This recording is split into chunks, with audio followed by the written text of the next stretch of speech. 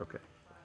Hello, my name is Father William Ryan. For the past 11 years, I've served in the small West African country of Togo as the founding pastor of a parish in a very poverty-stricken rural area. As part of the parish's work, we have done a lot of development projects, wells, we opened a medical clinic, but more and more we've come to see the importance of schools. We have built 7 schools in several of our villages.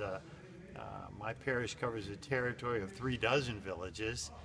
And one of the things we're finding is that in order to draw qualified teachers to some of these schools, we need housing for teachers. We bring them up from the capital, and they don't want to live in a mud hut. So for the future of education in our villages, we would like to be able to offer them a decent place to live, and that's why we have hooked up with St. Joseph Homestead International.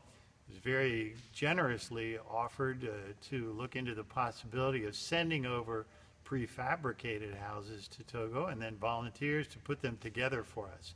I think it's a great project, full of promise, can affect the lives of hundreds and hundreds of Togolese children, help them to get a decent education, prepare the way for their future. So anything you can do to help us out, we would be very grateful.